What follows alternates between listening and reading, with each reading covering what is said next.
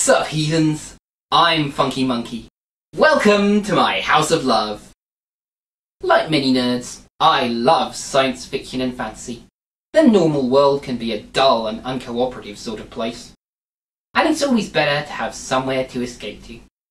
Which brings me to today's topic, heavy metal. Did I hear someone say heavy metal? Why, it's the Happy Viking. Are you well, sir?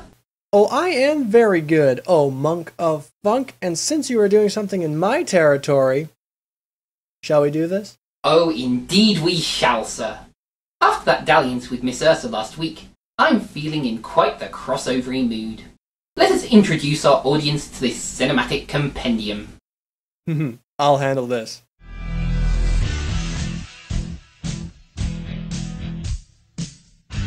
Released in 1981, Heavy Metal is a series of tales loosely linked together by a common plot element, the Loch-Nar Orb and its destructive properties. Featuring the writings of Dan O'Bannon and some sweet tracks by Sabbath, Nazareth, Cheap Trick, and many others, it's one animated movie you will never forget. So fasten your seatbelts, cause we're taking a ride on Heavy Metal. Our first segment, intercut with the opening credits, shows an astronaut coming home to his daughter. What did you bring me? You'll see. But oh dear. Ooh, nasty. What now? Ooh, nasty. It's, from an old TV kids show, Nightmare. And bam, we plunge straight into our first story, Harry Canyon. A noted professor finds the Loch-Nar on a faraway planet and brings it to Earth. But powerful men want the Loch-Nar for themselves. Father! This is where Harry Canyon, New York cab driver, comes in. Normally my rules don't get involved. But somehow, hey, this thing got to me. But the police are no help. Pal, I gotta tell you, it's cash up front. Thanks for nothing. Back at Harry's place, the professor's daughter reveals all. Lying all around us. When we got to New York, my father hid it. In more ways than one.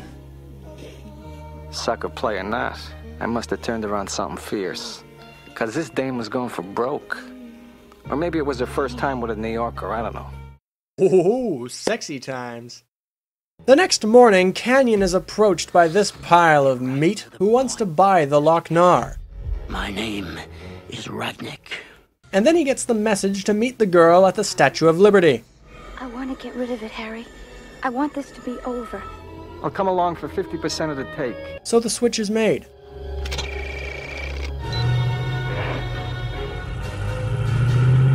But the dame pulls a gun. Bad move.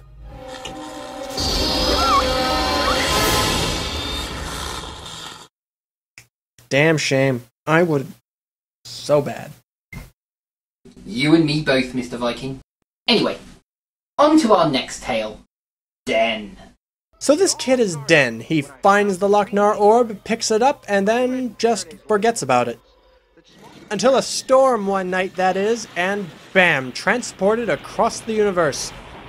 And just in time too, as a girl is being sacrificed to raise a horrible monster. Demand you come. Oh, the number of girls that have sacrificed themselves to raise my monster, let me tell you. Den dives in after her and carries her to safety. You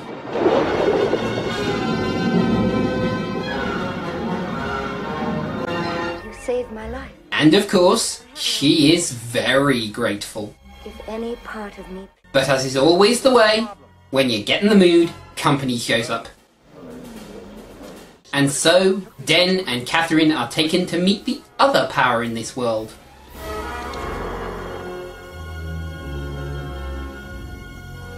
Our hero plays it tough. Give me the girl or die. Well, if I have a choice, I'll take death. So be it. But Catherine has already been put under. She's dead. And so, Den is convinced to steal the sacred Loch-Nar. He and a small band of rebels find their way into the palace and into the Queen's chamber. Loch-Nar. Wow. But our hairless hero is dragged off to pleasure the queen, and another sex scene ensues. Postcoital bliss is short-lived, though, as Den slips over the side after his deception is revealed.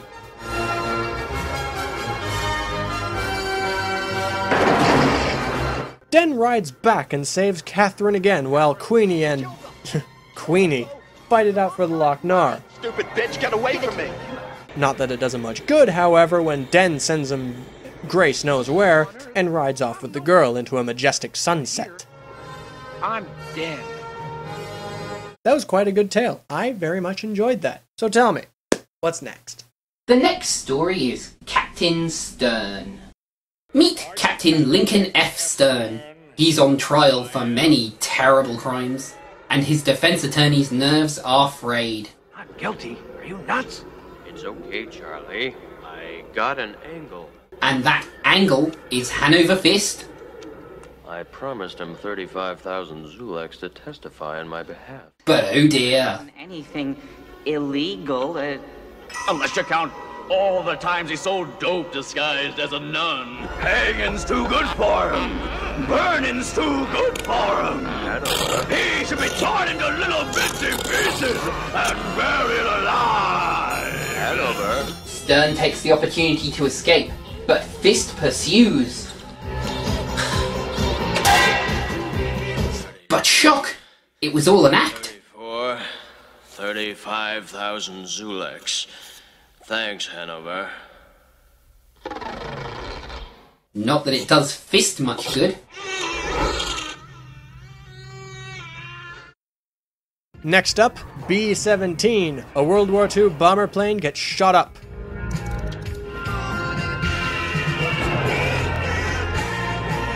The co-pilot goes to investigate, and guess what he finds?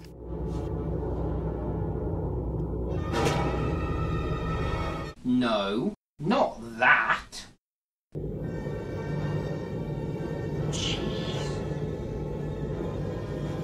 The Loch-Nar has turned all of his fallen comrades into skeletal revenants, and when they come for him, he does the smart thing and hits the silk.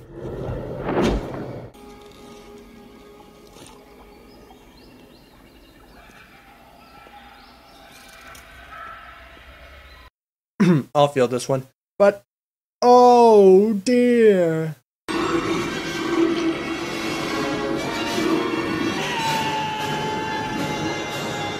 Ugh, not the end I'd wish for. Let's turn our attention now to lighter fare, and a little tale called So Beautiful and So Dangerous. Something that could be said of the Loch-Nar itself. We begin as a scientist delivers his findings to a Pentagon council. Hell, my constituents are turning green. But what's that the secretary's wearing? Pretty. Dr. Anrak is not what he appears to be, and as an alien ship hovers above the Pentagon, the machine is retrieved.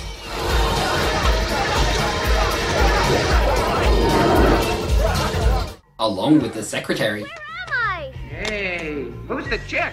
Molecular instability zone around the spacecraft. You cannot leave.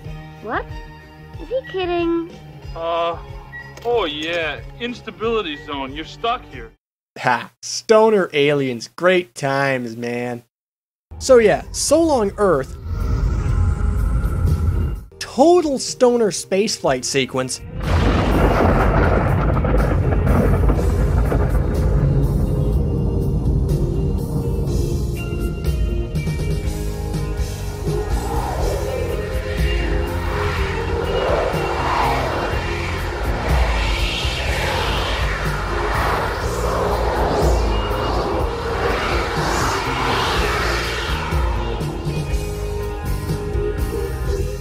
Sexy times with a big-eared robot.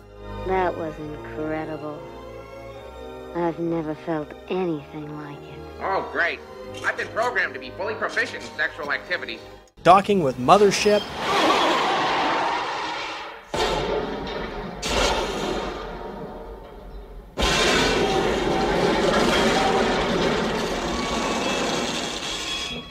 Oh, wow. And finally, the moment you've all been waiting for, Tana. Take it away, Mr. Viking. With pleasure. The Loch Nar lands in a volcano, and some dudes go check it out.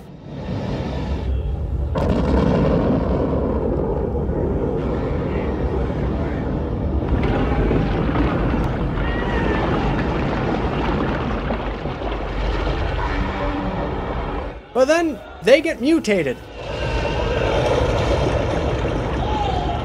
And conquer the world.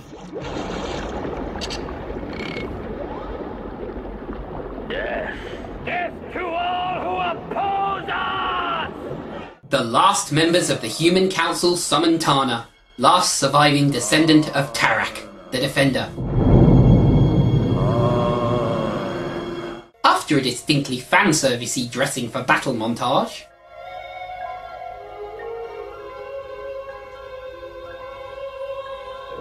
to defend, this is the pact. Tana visits a saloon.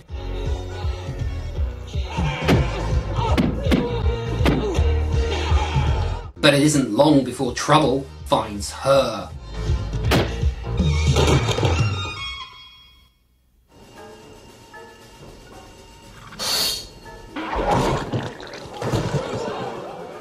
The bartender directs our heroine to the enemy stronghold. You'll find them over there, beyond the oasis, towards the green glow. Not that it does her much good, however, since they capture her almost immediately. Left to die in a hole, her bird thing gets free and comes to her rescue.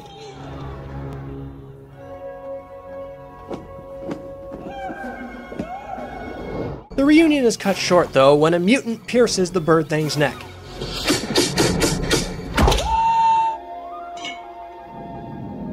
The mutant leader swoops in, and battle commences. Long story short, Tana wins.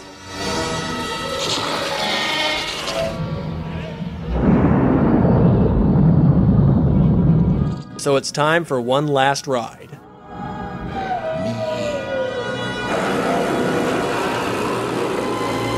One sparkly sacrifice later, and Mr. Loch Nar goes bye-bye.